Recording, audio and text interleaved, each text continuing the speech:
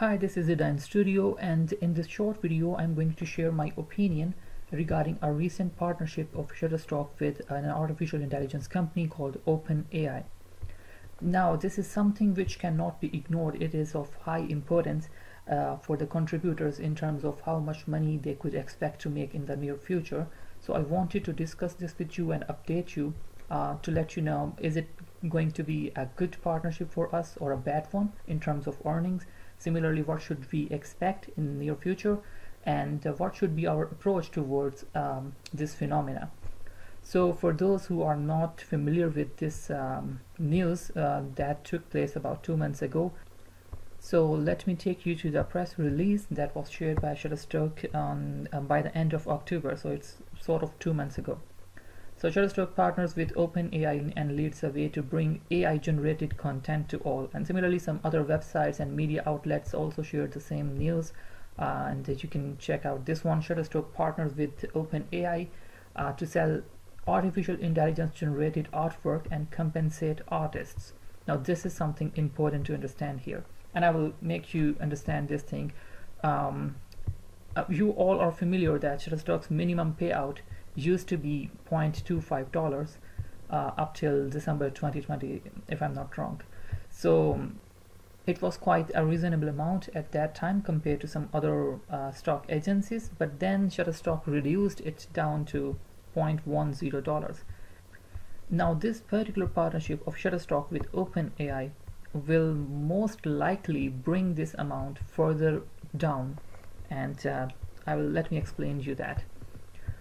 Now here, if it says that it's going to compensate artists because initially you might have this fear that, oh, this is going to be designed by artificial intelligence, so obviously the contributors will not get paid. No, that's wrong. But the problem is that this is how it works, and I will actually show you how the OpenAI works. So the artist compensation is going to be similar to, for example, there is this image gets sold, and this image is generated by the artificial intelligence system. So this is how it's going to work. Some client or customer of Shutterstock will type something that some person needs. For example, they might type an astronaut riding a horse in the space, something like that. And the artificial intelligence system will generate an image of exactly like that. Now, the earning gained by selling this particular image will get divided among the contributors. For example, if this image gets some amount of money, but Shutterstock will not pay whatever percentage it still pays to the designers to one particular individual, because the AI system would have picked a horse from some XYZ guy. The astronaut would belong to some other artist, and the space background might belong to some other artist. So it's going to be a mixture of multiple artists. So in other words, this $0.10 might get further divided among 3 individuals or 4 individuals. I'm not sure how many. So for that reason, you can expect that the Shutterstock minimum payout might drop even further, and they could easily say that and this is obviously beneficial to them in terms of business, but from the contributors' point of view, the single download per the minimum payout per download will not belong to one particular individual, but actually it might get divided among multiple artists, in case those images are part of that AI generated artwork. Okay, so for that reason, I'm fearful that this amount will drop even further in coming in near future. It might not happen in 2023, but for sure in 2024, because so let me give you a quick overview of what is OpenAI. So it is an artificial intelligence company, and this is their application DALL-E that they are using at the moment, and this is how it works. I have this okay, so here I entered New Year 2023 design, and I generated some artificial intelligence based artwork here. So this is not impressive obviously, but in some cases, obviously this is in the early stages, So in some cases it really it is truly remarkable. For example, you could think of anything stupid to write here and it will still work. For example, I was trying different things now. For example, this thing, I tried a girl riding a pig, or you could say painting of a girl riding a pig, and generate. It will take some time. That's it. Did you see? It has generated 4 images, and these 4 are different from what it generated last time. And you could try out different options here and it will still generate some images on its own, like this, whatever you will ask for.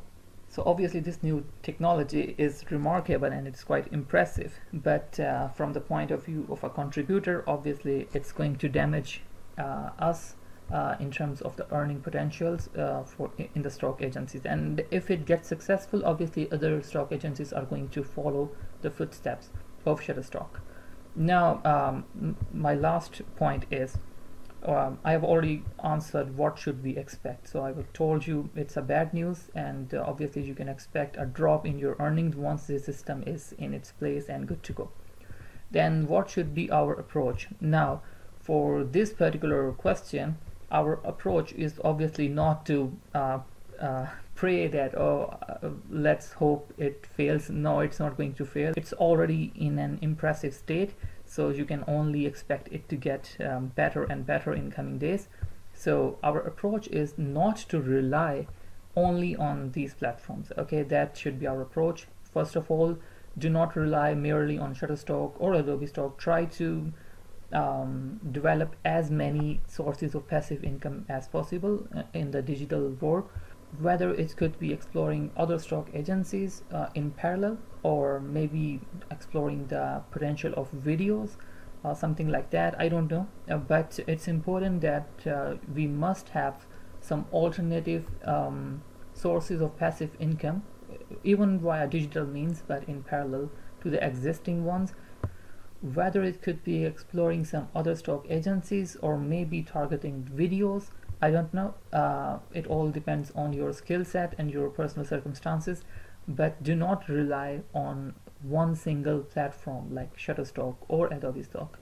Try both of those and even add more, whichever ones are working for your particular type of photographs or designs or videos. So that's it. That's what I wanted to share you, to update you and alert you regarding this new incident of a partnership between Shutterstock and OpenAI and what you should expect in near future.